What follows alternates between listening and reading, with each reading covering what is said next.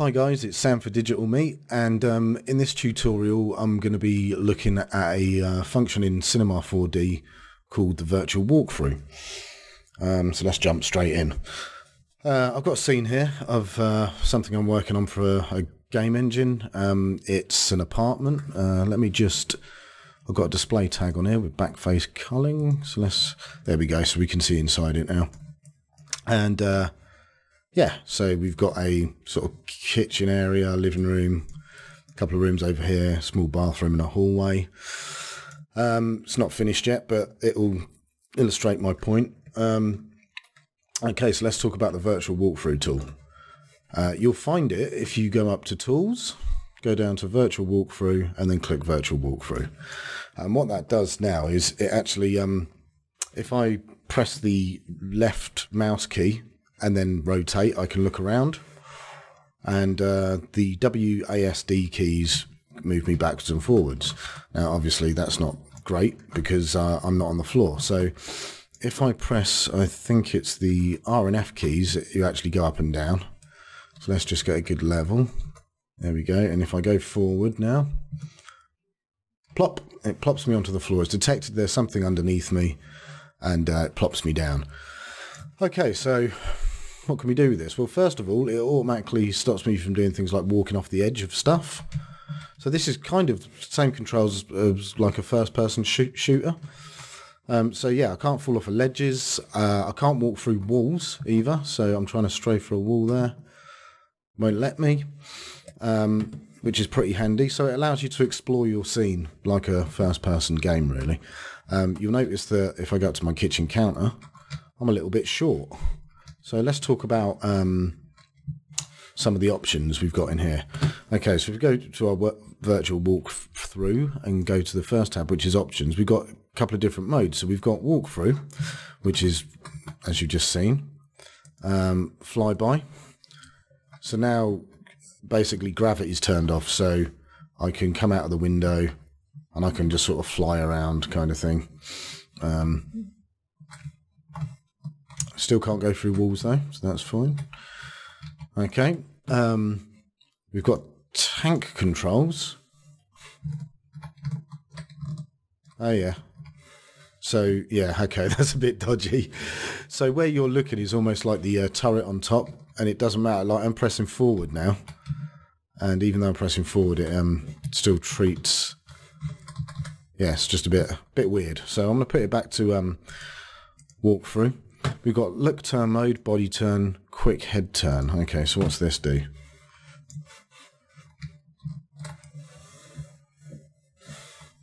Okay, that's a little bit more natural, I suppose. Okay, it's about the same actually. Okay, we've got this stop when colliding with walls. So if you notice, if I collide this with this wall, I'll sort of scrape along it. But if you tick this on, it's about self-explanatory. When I collide with the wall, I'll just stop in my tracks. So there's a few different options in here. Maintain velocity momentum. So obviously when I press forward and then it carries on when I let go a little bit. So it sort of carries your momentum. Obviously with that off, you just stop dead in your tracks kind of thing. If you disable collisions with walls, you will just walk straight through them. So that's good. And same with the floor. And we've got some other options there. Okay, so that's sort of the bulk of the options. Now let's deal with the fact that I'm a little bit short, and go to the scale and threshold page. Okay, so we've got a few options here. The threshold for climbing stairs, falling off of things, collision threshold, all that kind of stuff. You can play around with those. They're pretty self-explanatory. But here we've got scale, eye height. So I'm going to say that my eye height's, I don't know, 165, something like that. As you can see, it boosts me up. And now that looks a little bit more natural, like I'm actually I'm not a midget. Okay, so speed. This determines how fast you're going to accelerate, what your top movement speed is, the speed of your mouse, banking, all that kind of stuff. I'm going to skip record for now. HUD. This is just what's on the screen really. So this is the direction compass, and you've got like a flag for when you're recording, all that kind of stuff. Okay, shortcuts. This basically describes the keys. So we've got WSAD for the sort of strafing and movement forwards and backwards. Move up is R. I've moved through the floor now, so there we go. Gone back through it. Okay, and then we've got bank left and right, the Z and C keys. So you sort of tilt your head kind of thing. Try and get that back to normal. You've got zooming in and out, speed up and down, start recording, stop recording. Now this is the fun bit that I wanted to get to really. If we go to the record tab, you can see here that we can start recording. So, okay, let's just press start recording, and I'll go back to the screen and start moving around. So you can see we've got a hallway. Oh, I'm stuck on something. Okay, so this should be recorded. Go into this room.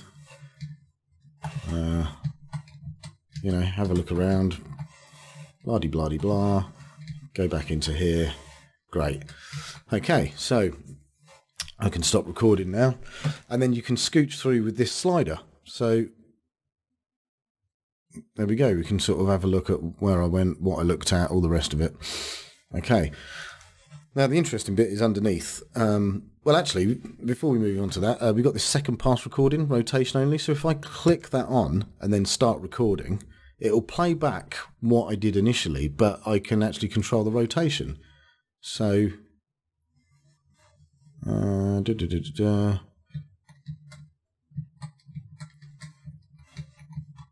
okay, let's stop that.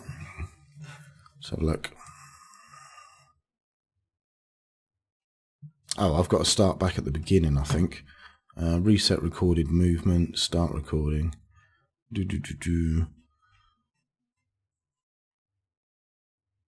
try that. Oh no, that reset the whole thing. But yeah, you can do a second pass recording that will just record the rotation of the camera, which will overlay on top of your initial recording. So I'm just going to record some more movement. Okay, and then stop recording. Okay. So we've got 3 seconds. Right. Underneath, we've got right recorded movements into splines, so it'll be like a track. Then we've got right recorded movements into camera, and we've got one for record movement directly into a camera. I'm just going to use this right recorded movement into a camera. The frame interval basically describes when you want keyframes, so if I put that to 1, it should be a little bit more accurate. And then you've got create the camera. Oh, it didn't appear like it recorded. Pardon me. I'm just going to... There we go. Because it just recorded the movement. Okay. So, blah, blah, blah. Come back again. Okay, we got some movement. Stop recording. There we go. Okay, so yeah, I'm going to put frame interval to 1 and then going to create a camera. I've already got a camera in the scene, but I'm going to create a new one. And now I've got a camera here. And you can see actually that you can see the path and whatnot.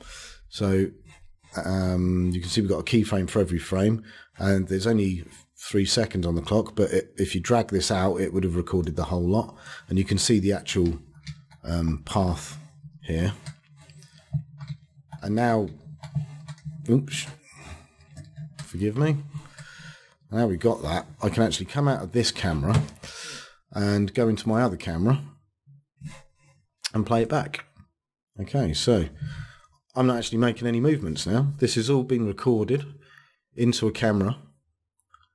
So what this means is that you could do a walkthrough of your you know, scene or building or whatever, record those movements and then set it up for render.